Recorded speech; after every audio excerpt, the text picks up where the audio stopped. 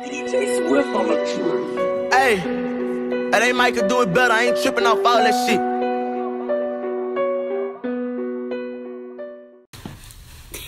What's going on? What's going on? It's your boy RichinfaithTV, man. And I got Derelynm in the building, straight from Louisiana. Pop your shit, man. New Orleans, specifically. Okay. Louisiana. Okay. You're the second Louisiana artist, female artist that we had on the show. So our fans like y'all. Y'all talk pretty nice. They like the lingo. They like the vibes. So how long have you been doing R&B music exactly? Exactly, maybe about professionally about 4 years. Professionally, in the game. I've been singing since 5. Started in a choir in church. Then after that, I went to school for singing. I did opera, and then after that, quit school and decided to do full out R&B. That's real. So I see you do a lot of performances, and also you do a lot of cover-ups. Is doing cover-ups, is that like a way for you to like practice your craft as an artist? Yeah, it kind of give you more of insight on where you're trying to go and what you want to do, but at the same time, it gives you the opportunity to find what you want to do and put it into your own little flavor. So I think that's like mainly why I do cover songs sometimes. I'm not big on them too much anymore, but I'll do it to, add a little spice. If the people want to hear it, I'll do it. Yeah. Because I notice a lot of R&B artists, especially female artists, I see that they do a lot of cover-ups for other people and other events and other venues. So I was doing my research about you. I seen that you're a big fan of Frank Ocean. Yes. And when he came out about him being whatever he is, he was very adamant about that. So how do you feel about the LGBT community? Did I say it right? The LGBTQ community? Yeah, that's what I mean. How you feel about that? I love them. Yeah. I'm happy now that it's something that they aren't afraid of, because they're bold. They have no limits. So with them coming out, it's just like, all right, they're making people more aware to really, you don't have to be gay. You don't have to do what they do, but it allows you to be more aware of this what you could be, and you could stand on that, and you could do whatever it is that you want to do. So that's why I was when I did that cover and I had to add the little part to it, I said, dang, like, it's okay to do this and still do whatever it is that you want to do. So that's like one of my main things of just stepping out and doing you and being yourself. So when Frank Ocean did that day, I was like, he took a chance, and the thing about it, till this day, people still have love for him and show respect to him with his music, and he's not even barely on the scene. So yeah, I feel that. So when are some times when you had to show resilience when it comes to being yourself? What times? What times? Mainly when I'm like in a vulnerable place, or when I have to put myself in a position, usually when I feel like, when I'm performing, for instance, usually when I feel a crowd, that's the time I'm like, okay, if I feel this certain type of energy, that's the time I know when to be, this is where I'm at, this is what I'm doing, this is why I'm here. So that really puts me in that state of mind of kind of feeling and going off people's energy. So you come from a background of singers. You shared with me that your mother was a singer. So how do y'all bond? What type of bond do y'all have when it comes to you? She's being a singer, you're being a singer. So my mom, she's been singing since a kid. She was doing talent shows. She was doing just all type of stuff. Her favorite singer was Tina Marie. When everybody heard her sing, they knew it was like, that's Terry. Terry could sing like her.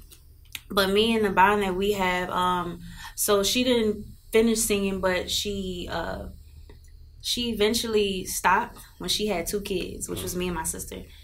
And after that, it was like, okay, my sister sing, but she don't, take it seriously. Then that was me. So when I started doing it, I think picked this up from me, but then when I started to grow into it, I think she was scared. And that caused her to be a little bit like, all right, you trying to get in the music industry. That's music business overall is not, I don't want to see my child hurt.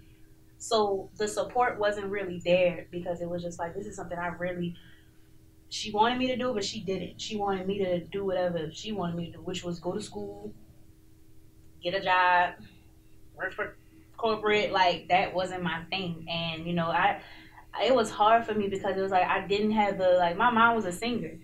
I'm expecting that same support, so it's like okay, I want that support, but you don't even want me to do what I really love. Like if you stop, why I can't finish? You know what I'm saying? So for me, the bond now it's good now. It's still progressing. It's just a mother still don't ever want to see her child get hurt, but it's just like that's the growing pain. That's just life overall. Like I feel like in the long run, if you determined about something, you gonna always go against what your parents say regardless, and you gonna learn from whatever they was right about. But at the end of the day, if you like I said, if you determined about it, it's gonna work out, and they're gonna be happy when you cut the check. Yeah, exactly. So They're always happy when the money comes in. exactly. That's always happy. So what type of message can you put out to the younger women for them to have confidence in themselves and everything that they do? To be honest with themselves first. Please be honest with yourself.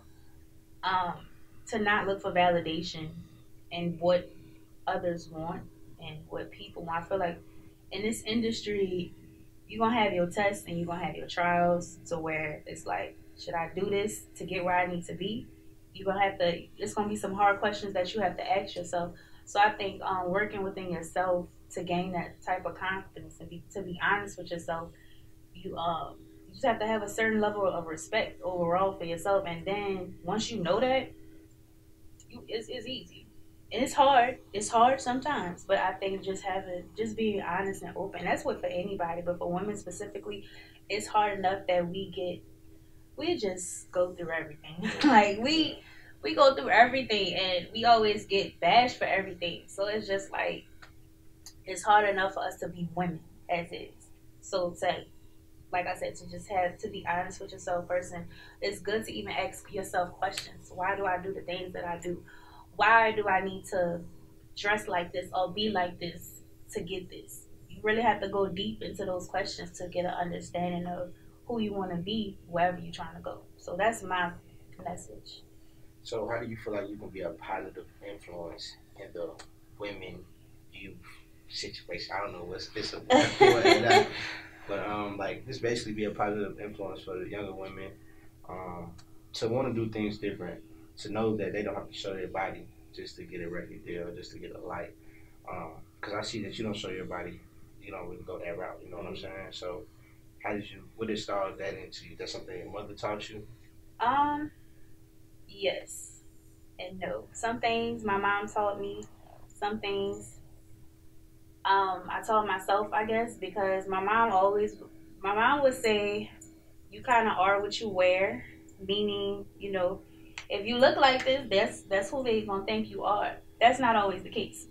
If I wear something that's revealing, for me personally, I'm wearing it because, first of all, this is what I want to wear. Second of all, it's just what I want to wear.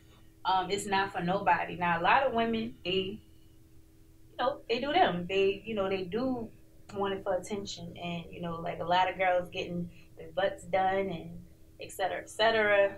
And a lot of times it's said for women, to me, this is my personal opinion. It's said that, oh, we do it for ourselves, but at the same time, to me, it's like a contradiction. You saying you do it for yourself, but when a man approaches you a certain type of way, you don't know how to act. So it's like, what are we missing here? You know what I'm saying? It plays a role how you present yourself. And I'm all for it. You can wear what you want. But at the same time, you just got to know how to move. You know what I'm saying? Like, you got to know how to represent yourself in a way like people still going to respect you. Because I can wear whatever. People will respect me. And like, you guys, anybody at home, they're going to respect me. They could give me the little compliments. Don't even go out your way to say, if even if the compliment is disrespectful, I will let them know, like, that wasn't cool, bro. So that's how I'm coming with it. I feel that. So why do you think women feel like they need validation? Insecurities, daddy issues. It's a whole lot of things that we go through that's not. I mean, I feel like it's starting to be talked about now, but it's so much stuff that's being on social media. Like social media is a given and a curse. Like it's good, but at times it's bad. We on social media so much, so a lot of times we think that's what we're supposed to be doing. You see everybody with a Coke bottle, you gonna be thinking, oh shoot, I might need to get that. And I've even had that feeling before sometimes. I'm like, damn, I wish I had a big booty. And I'm like, but the attention that it gives is just like, all right, do I really want that for real? And my thing is, it's easy to get a body like that. You just go get a membership. Like literally. um, but it could be a lot of issues with women that make them feel like they need validation. So it could just be it's way a lot. For artists like yourself that has a lot of music but don't drop a new song every week, how do you keep your fans' interest? Usually, I just make my presence known by posting my songs that I've already done. Sometimes just going up to support others, just being present, posting anything to stay relevant. Because what I've noticed is you don't really have to post really like if you even if you don't post, you don't have to post everything every day. It just depends on it depends on really what you're doing. I feel like if I'm not really doing anything, I'll promote my song a little bit.